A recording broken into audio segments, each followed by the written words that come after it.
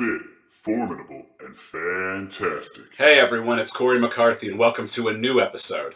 Recently I came across an interesting paper published in 2014 in the American Journal of Medicine that inspired me to do this video.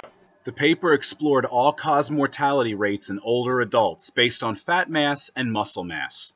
It involved 3,659 people in total, age 55 and above, men and women. The racial disparity was 84.6% white, 7.7% black, 2.3% Hispanic, and 5.4% other. They took into account personal histories as well. This includes smoking, both past and present habits, as well as diabetes, hypertension, and cancer. What they discovered was interesting but likely of no shock. Those with the most muscle mass had a 30% lower risk of all-cause mortality compared to those with the least amount of muscle.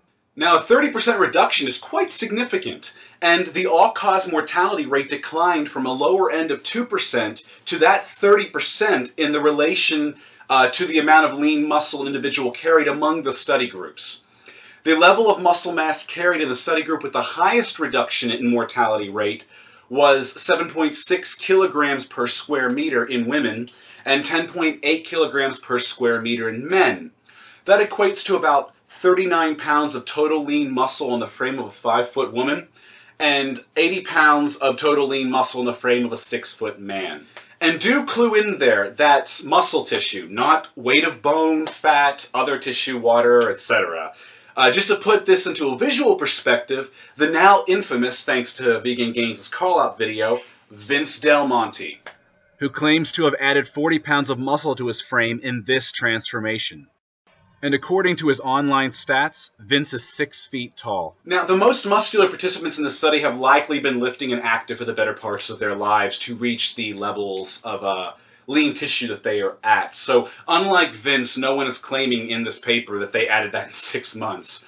Anyway, I'm getting off topic here. The point is, it appears that the more muscle you have in your frame, the longer you may live. What's more, adding muscle tissue improves blood sugar control, sleep, and mental health. Strength training helps improve balance, slows age-related muscle loss, strengthens connective tissues, increases bone density, which can fight off osteoporosis and other problems, and it reduces the risk of injury and helps ease arthritis. Strength training also improves hormone health, which can steadily decline as we age. And that's just scratching the surface. So it's not just for looking pretty or eventually being the hottest senior in the geriatric home. It can actually improve your quality of life and how long you get to enjoy that quality of life. Thus, I felt this was a very important video to do. Especially considering that 80% of people in the US alone don't even get the fucking daily recommended amount of exercise according to the CDC. In conclusion, I urge everyone, men and women, to get lifting. Don't just do cardio. Not only will you improve your looks and in turn your confidence level, but you will ultimately improve most markers of your health, especially as you age.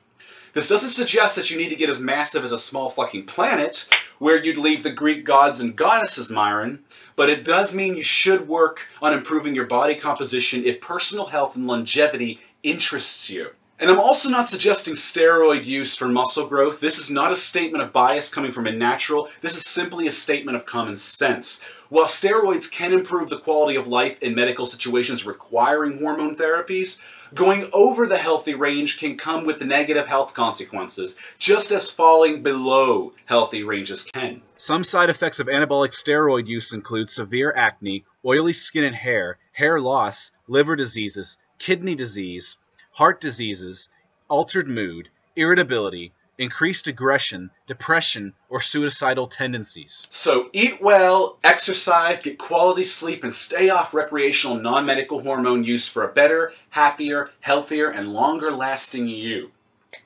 And that about wraps it up. If you have anything you'd like to add or discuss, do drop a comment below, and please like and share this video if you found it helpful, as well as subscribing to my channel if you have not already. I also want to extend a thank you to those who have been using my new Amazon affiliate link that I had mentioned in a recent video. I truly appreciate the support.